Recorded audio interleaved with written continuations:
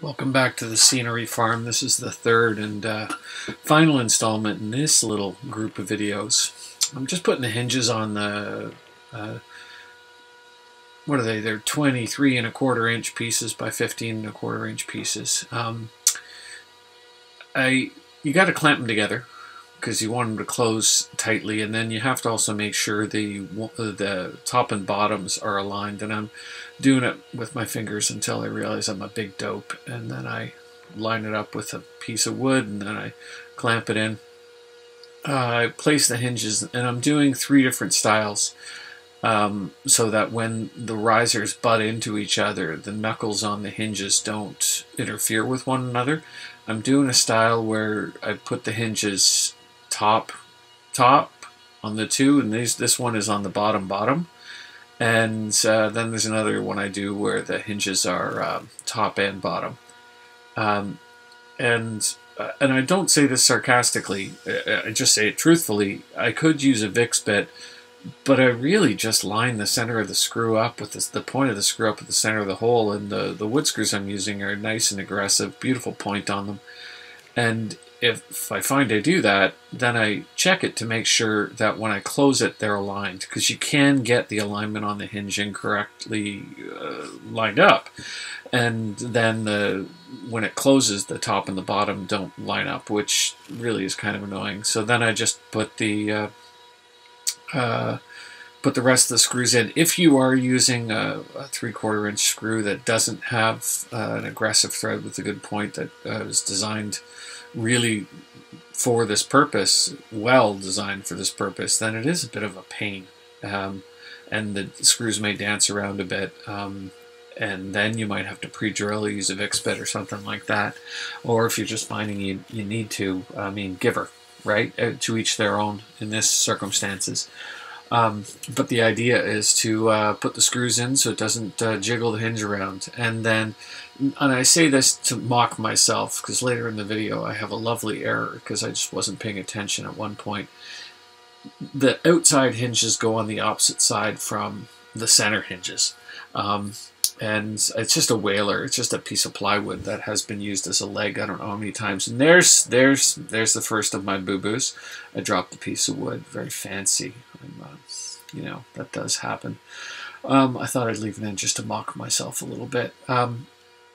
So it's lined up. I put the clamp in just to hold it in place, but then I put the hinge in so that the barrel on the hinge, the actual hinge point, is up against it, and it doesn't protrude past the ends of the pieces of wood.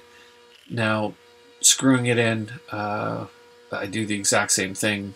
A couple screws and drop it in. And if I find when I'm starting a screw in a hole and it looks like it's slightly off, I just angle it. I angle it aggressively towards where I want it to go, and then straighten it up after 1/16 of an inch or so, and it usually straightens up right inside the center of the hinge hole. And I get this done. I'm getting bored watching me put in screws. I'm sorry. I'm a bad carpenter.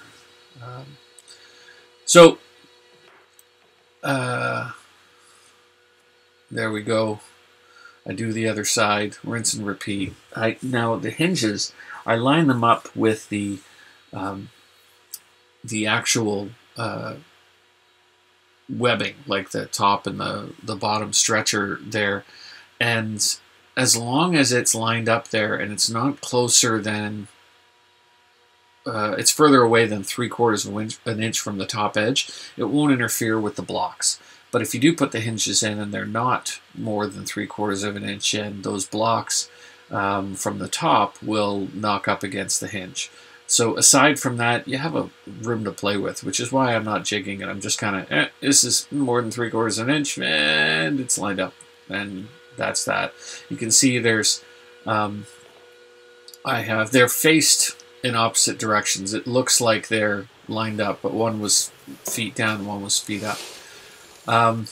This is the sides, and they're 8 feet long.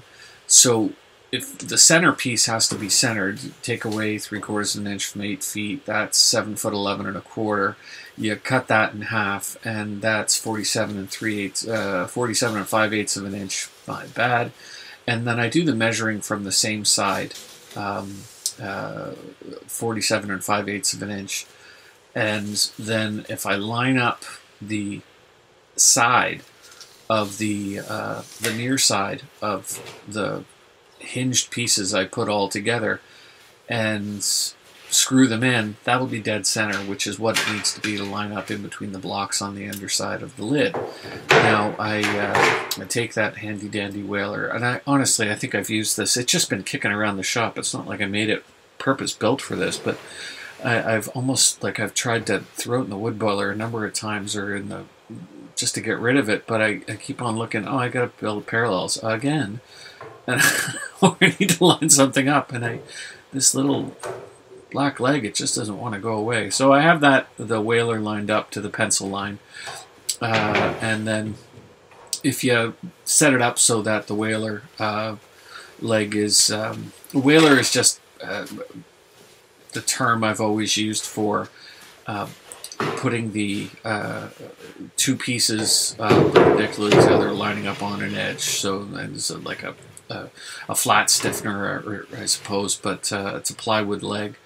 So if you line it up at the bottom, when you stand it up, it won't fall over, which is handy. So again, I've clamped that in place. I take another clamp, and I clamp the internal hingey bit. I don't know what we call those. I'm going to go with toggle. I have no idea what I'd call that. Up against it, and then I screw it in, and 6 screws later I move on to the other side. Here I am moving on to the other side because I was able to successfully put in those 6 screws. I put the block in exactly the same way I did before, I clamp it in place, I flip it up, and then I put the screws in.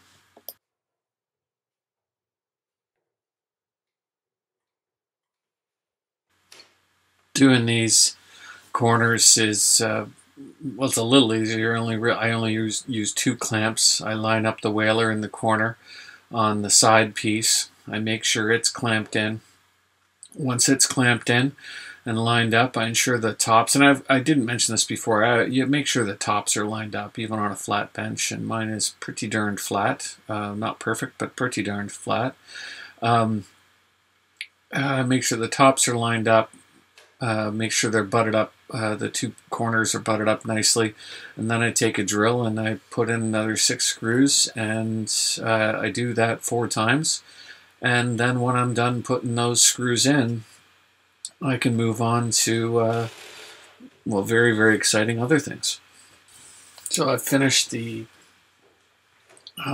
the last corner and clamping it in place, and I'd like to draw your attention to the center. I'm going to go with toggle on this riser, and if you notice, all of the hinges are on the side away from the camera, which is badness because, as we've reviewed, the hinges have to be on one side for the center seam, and then the other side, the other face, for the corners which attach to the 8-foot length. I really wasn't paying attention at one point, and it was kind of amazing. It was the last one I did. I was just kind of like, okay, I'm almost done. I'm almost done. And then I moved on, and when I moved on, I didn't realize I didn't do the last flip of that piece, and I put all the hinges on one side. And as an object lesson, I just wanted to show you why this is bad. You finish up and you're kind of like, oh, right on, I'm almost done the screwing. I only have a few screws to go, and then this riser's done. I can put away the camera. I can just kind of pound through the rest of these risers and put away these bits, clear off the bench. Oh wait, don't forget the spring clamps there. I'll get the sanding block later, I figure. And then I'm like, oh, I'm laughing at something there. Oh wait, what's wrong? I can't figure it out. What did I do? And then I kind of go, oh, that's what I did You big dum-dum. I was laughing just before there, and that was because General Joe Bishop said something very, very funny in the audiobook I was listening to, and now I'm kind of like, all right, so what do? I think what I'll do is I will take it apart, and I will flip those hinges around, and I'll move on with the rest of my day. I'm putting the last screws in after I've moved it so the hinges are on opposite sides for their job. And then I'm very proud of myself. Look, I think there's like one more screw or something like that to go. And I'm thinking to myself, I'll just edit it out. And then I said to myself, well, today at least I said to myself, no, I'm going to leave it in. Quite happy with this because it's working the way it's supposed to work. This is a much better outcome than previous. And look at that. It's doing what it's supposed to do. Thank you, everyone. Be well. Until next time. Bye.